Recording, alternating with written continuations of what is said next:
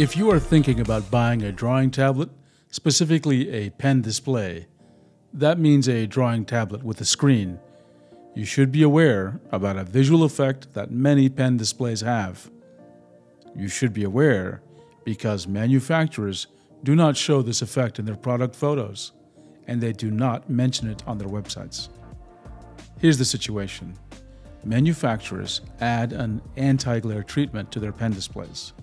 This anti-glare treatment adds a kind of sparkling effect. And let me assure you, every week, like clockwork, I see someone post online, they've just bought a pen display, and they see the sparkle, and some people really hate it. Others don't mind it so much, but I think it is important that you know a little bit about it. And if you are about to buy a pen display, you need to factor it into your purchase decision. Let's see what this looks like. Here are two photos of two different displays. The display on the left does not have an anti-glare treatment. The display on the right does have an anti-glare treatment. They look very different. And the difference is not due to how they were photographed. What to keep in mind here is that both displays are just showing grayscale images. So the pixels are just white, gray, and black. The pixels on the left look grayscale, but the pixels on the right seem to be showing all sorts of little dots of color, red, green, and blue. I do want to point out that the photo on the right does show the sparkle effect, but it also shows it a little bit darker than it actually looks to the naked eye. When I look at it, the sparkle effect is actually even more intense.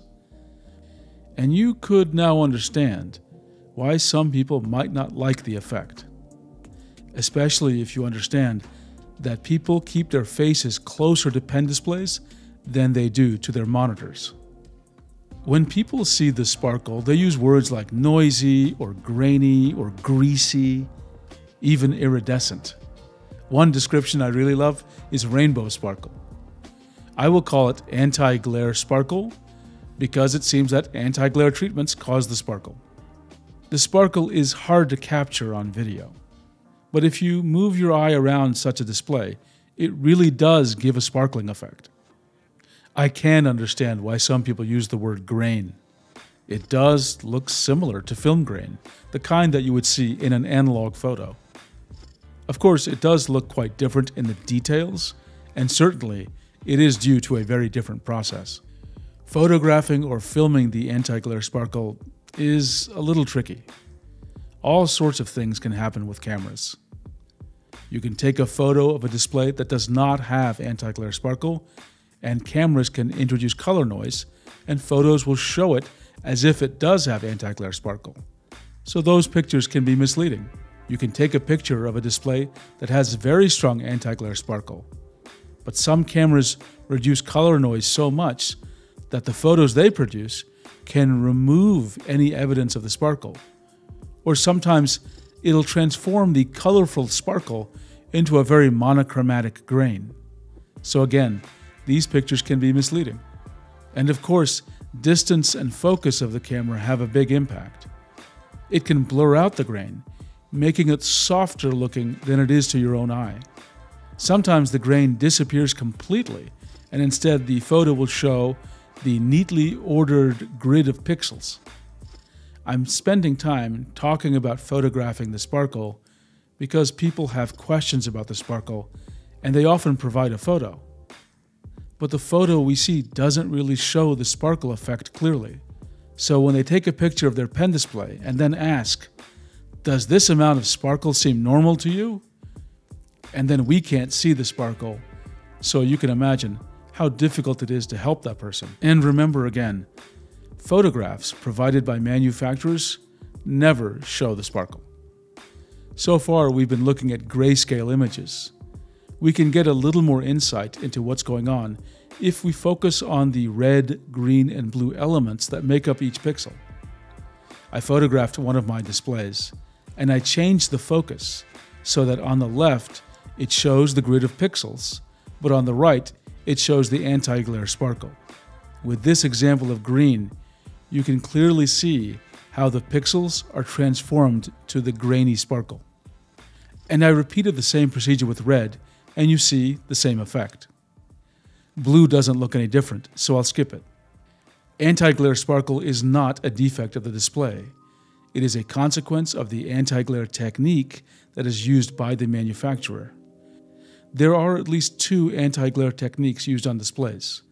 The first is called etched glass. This means that glass is exposed to some kind of acid. The acid eats away a little bit of the glass, and that creates the texture. As light hits the texture, the light is dispersed, and then that dispersion causes the sparkle. The technique obviously modifies the glass in a physical way. There's another technique which does not modify the glass. This technique involves adding an anti-glare film on top of the glass. So the glass is left alone, but the film causes the light to disperse, and that causes the sparkle. The net effect for both techniques is the same. You will see some sparkle. There may be other techniques out there, but I have not heard about them. You might be getting the idea that anti-glare treatment is just bad. Well, keep in mind that in the example I'm using, I am showing a very intense sparkle. But certainly, not all pen displays have the same level of intensity. Second, keep in mind that the anti-glare treatment is solving a problem, which is reflections on your device. And those reflections can also be very irritating. There was a paper on this topic published in 2015. It's called Perception of Sparkle in Anti-Glare Display Screens.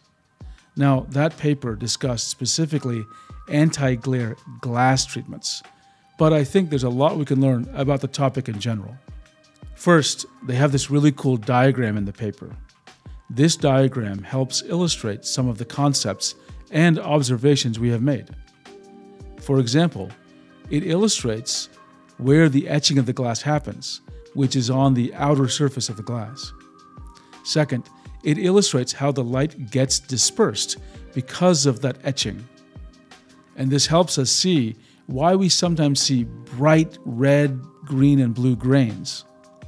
In this example, in the diagram, you can see the green light is being deflected away from the eye, and the eye is only going to be receiving red and blue, which will make a bright purple color. The paper is really fascinating, and if you are interested in this topic, I would recommend reading it. But for the purposes of this video, I'm going to focus on key parts of the abstract that I found interesting. First, they came up with a measure called pixel power deviation. And my thought here is, it's great to have a standard measurement. Manufacturers should really publish the measurement of pixel power deviation in the specifications for their pen displays. Second, sparkle intensity will tend to be more noticeable on high-pitch displays. High pitch means having a large number of pixels per inch. So for example, at a given display size, let's say 16 inches, and at a given amount of glass etching, we should tend to see more sparkle if it's a 4K display than if it's a 2K display. And if you think about that diagram from earlier, I think this makes a kind of intuitive sense. Because if the pixels per inch is very low, that means the pixels are big. So the dispersion will still happen, but the eye will not see some of the rapid shifts of color. And so the effect will look less intense. And I think the takeaway here is that you should be especially on the lookout for anti-glare sparkle if you're going to high pixels per inch displays. And this would happen with smaller sizes of pen displays as their resolution climbs from 2K to 4K. Third, the content that is being shown on the display can affect your perception of the intensity of the sparkle. So for example, in this photo of a landscape, someone would tend to see more sparkle. And this would apply to any kind of photo that is simple, like a flat field of color. But in this much busier photo of this crowd, someone would tend to notice the sparkle a bit less. So, if you're going to look at a display and gauge how much sparkle you perceive, you might want to make sure you're looking at something that shows it more, like a flat field of color, because that will provide an upper bound for how much sparkle you might experience. I decided to do a little bit of data collection on the displays that I have. Here's a table for 5 different displays. There are 4 pen displays and the display of an iPad. For each display, I provide some details, like what kind of anti-glare treatment was used, the resolution of display, and the pixels per inch. And for each display, I evaluated my perception of the sparkle at 5 different distances. Obviously, this is not a large sample size, but it will let us discuss some aspects of the sparkle. Let's talk about my Apple iPad Pro. For the model I have, Apple says they use a kind of anti-reflective coating. They do not use the word anti-glare. And I would agree that my iPad does somewhat minimize reflections, but I still see reflections. Whatever their anti-reflective coating does, it does not seem to create any kind of matte, diffuse, dispersed look that I see in anti-glare treatments. So, at no distance could I perceive any amount of sparkle with my iPad. The Wacom Cintiq Pro had a very slight sparkle that I noticed only when I was a few inches away. At a normal distance of drawing, I did not notice it. For the Wacom One pen display, I noticed the sparkle slightly when I was close to it and also at a normal drawing distance. With the Huion Canvas 22 Plus, I noticed the sparkle only when I was a few inches away. The outlier in this group was the Huion Canvas Pro 16 Plus 4K. This was the highest pixels per inch display that I have, and the sparkle was very noticeable within a few inches. And it was still quite visible at a normal drawing distance. And even at 1 arm length away, I could detect it. My experience with that Huion 16-inch display, the one with the high pixels per inch, seems to match up with the research paper. As you may recall, they said that we would tend to notice the sparkle with a high-pitched display. Unfortunately, I don't have another 16-inch display that has such a high pixel count. So I cannot say for sure that all 16-inch 4K displays will have it. If you just bought a pen display and you see the anti-glare sparkle, here's my advice. Even though you may not really like the look of it, please be patient. Use your pen display for a week or two, give it a chance, and you may find that your opinion will change and you won't be bothered by it. That is exactly what happened with me with that Huion 16-inch pen display, the one that exhibited very intense sparkle. Yes, when I first turned it on, I was a little disappointed to see that sparkle. But honestly, after a couple of weeks, I quit even noticing it. And that display is always sitting right in front of me. So give your pen display some time, and if you still don't like it, then consider returning it. If you have not already purchased your pen display, then good. You have a chance to do a little bit of investigation before you make your purchase decision. First, go to the manufacturer website and find out if the pen display has any kind of anti-glare treatment. The vast majority do.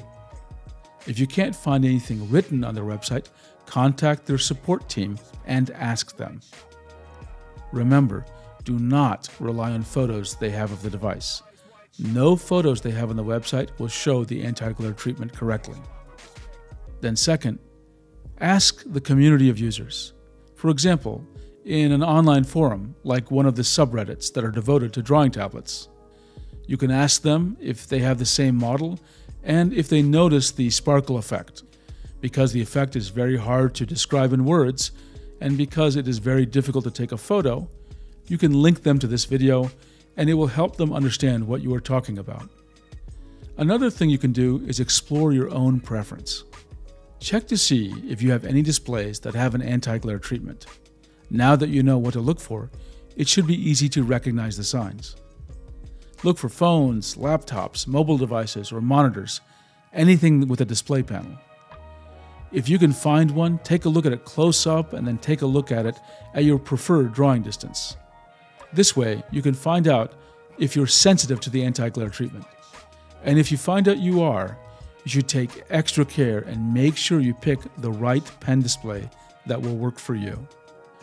One question people are going to ask is, can I remove the anti-glare sparkle?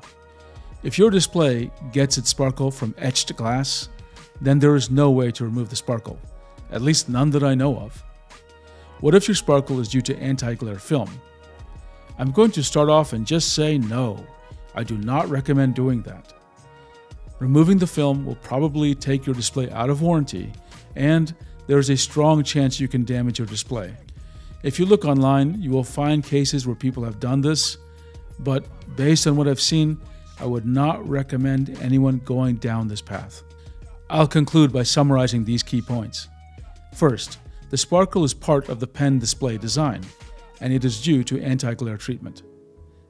Second, there is a wide variation in how much sparkle is present across devices and manufacturers. Third, you may see the sparkle more intensely in devices that have high pixels per inch. A great example is a 16-inch 4K display. Fourth, even high-end displays will show some sparkle. For example, Wacom introduced their Wacom Cintiq Pro 27, which costs $3,500. And there is sparkle there when you're looking close at it. Fifth, do your research and understand your own preferences before you make a purchase. Thanks for your time, and I hope you found this video helpful.